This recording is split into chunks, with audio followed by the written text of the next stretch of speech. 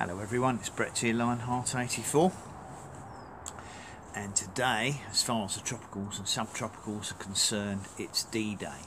Now I'm filming this on the Sunday the 4th of December, and I assume I'm going to be able to put the video out today. I'm outside, as you can see. I'm wrapped up in several layers. It's currently 6 degrees centigrade, about 42 degrees Fahrenheit. And because Sunday's my only day off work anyway, my hand has been forced in regards to bringing my subtropicals and tropicals indoors, or making space for them somehow or other. It's going to be quite a jigsaw, but it doesn't stop at that. I'm going to put the citrus away as well.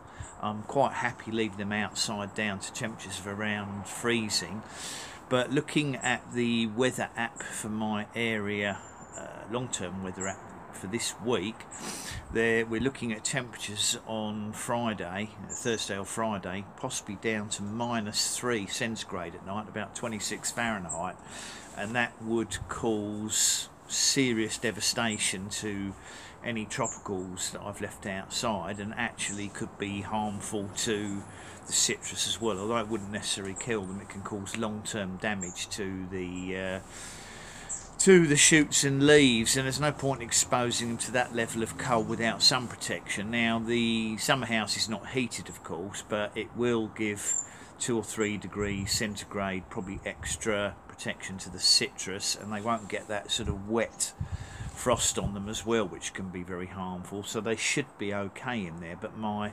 subtropicals and tropicals will have to go inside, of course, and I've got to get the whole lot done today. Which means checking the plants over, spraying them if necessary, trying to make room for them inside. And what I'll do is flip the camera around in a minute so you'll see the magnitude of the task ahead of me, because of course some of the plants have grown a fair bit this year.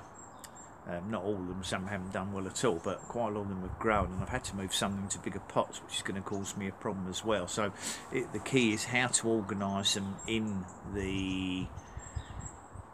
the kitchen, and I'll put a few in my front, sort of. I have a front dining room that obviously isn't used very often. I should be able to get 2 or 3 larger ones like the guavas in there, but the key will be how to get them into the house and still be able to move. So it's not going to be easy, but I'll show various stages during the video.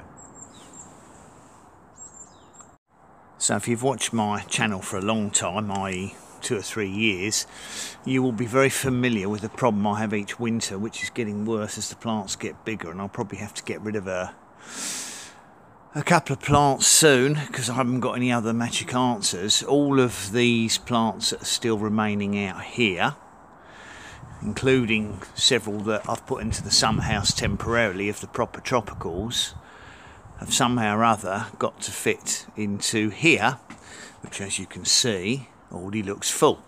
Now I've still got in the summer house, I've got white sapote, rose apple, jamberlan. What else is in there? There's certainly another 3 or 4 plants that are going to have to come into the house somehow or other, and you can see I'm running into serious problems already. It's all getting a bit ridiculous. Short of winning the lottery and buying a house with a giant greenhouse or conservatory, some of these plants may well have to depart somewhere or other by next season, but we'll see what happens. I'm going to pull these all out, whoops, and try and reorganise them. They can only go so far back into the kitchen because obviously they do need some light. So I'm not quite sure how we're going to do this, but I will do a short video at the end of the day when I've hopefully reorganised things a little bit better and maybe managed to get more plants in. And I'm also going to treat them all with a fungus gnat solution today, which I may have time to cover in a separate video, but we'll see how the day goes. So I'll come back to you later in the day with a video. So I'm going to finish filming now because, as you can see, we're losing the natural light, so I can at least give you some idea of what I've managed to squeeze in so far. But unfortunately this isn't all the plants. So if I just walk round outside,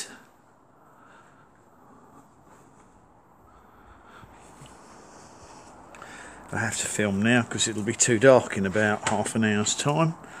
So I'm just going to quickly show you what it looks like from the outside and how we're getting on.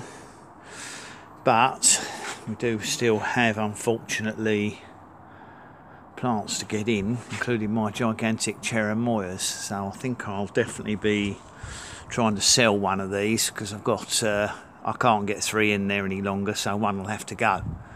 I don't need 3 anyway. I mean, they're about 10 years old now, so somebody's going to get a plant when I sell it that's going to save them an awful lot of time. But in any case, they're I've got a fair number in and done most of my spraying and treatment for them. So we'll obviously have to see what else can be squeezed in. Anyway, thanks for watching. Much appreciate it. Please give me a thumbs up. Obviously subscribe to my channel. You can share the video if you think anybody might be interested. So you've got some on here still to move. And remember to click on the bell if you like updates on videos as they come out, including how these hold up over the winter.